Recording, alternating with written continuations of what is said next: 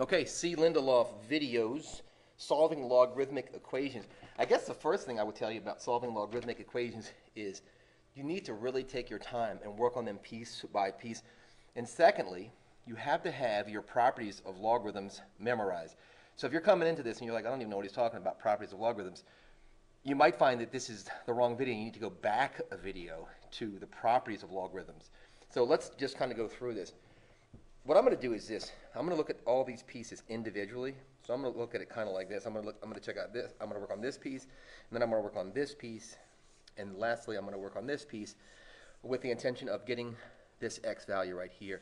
So I'm going to do a little bit of arithmetic first. Remember, one of the rules of logarithms is that we're allowed to exponentiate this coefficient here. So that means that we have 4 to the 3/2 power. So 4 to the 3/2 power means the square root of 4, which is 2, and 2 to the 3rd power is 8. So we actually have here log base b of 8. This negative sign is really, really important, so it's going to bring it down. And I'm going to start working on this thing. Same thing here. Remember that we can exponentiate this. That means it would go back up here. And because it's a rational exponent, this is the root of the number and this is the power.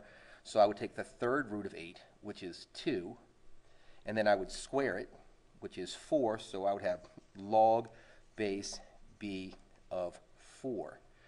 On the third term, there's really not much we can do, so I'm just going to leave it. Log base b of 2 equals log base b. I'm going to write this in a different color because I want to keep emphasizing the fact that we're trying to figure out what this x value has to be. So I'm going to go back to this. Now I'm going to work on these two pieces together, these first two pieces together.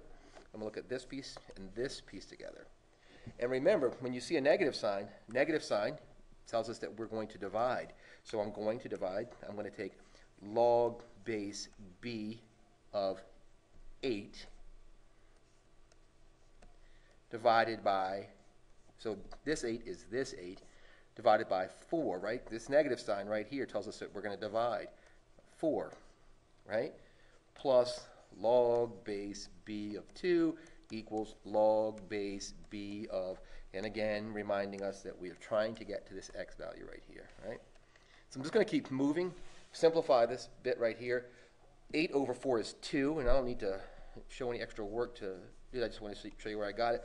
Now, using the first property of logarithms, I know that I can condense this. Base b and base b, the bases match, so these argument values can be multiplied, and 2 times 2 is 4.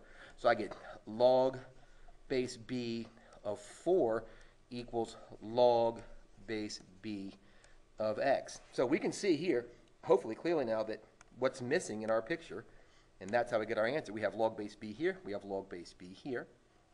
So you can just kind of ask yourself, what value would x have to be the same as this value? And hopefully you can see that x would have to equal 4. All right, so hey, thanks for watching the video. Remember, properties of logarithmic functions are where we have to start with this. And then also know how to simplify rational exponents. So thanks for watching. If you have any questions or comments, let me know. And if you haven't already subscribed, can you please? Thanks.